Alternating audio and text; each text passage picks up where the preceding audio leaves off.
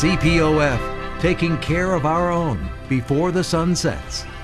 The Correctional Peace Officers Foundation, or CPOF, is proudly dedicated to supporting the families of fallen correctional staff throughout the nation as we say, before the sun sets.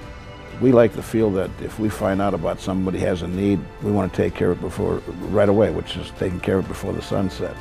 And which means we're going to get working on it almost immediately. Not leaving something out and putting it off till the next day. We're going to do it right now and take care of it.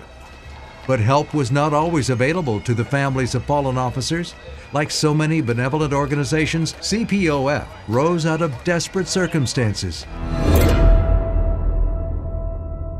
In the late 1960s and early 1970s, little did anyone know that the deadliest year in the corrections profession lay ahead. That movement calling for social reform echoed louder and louder in our streets, eventually spilling over into our prisons and jails, giving rise to deadly riots.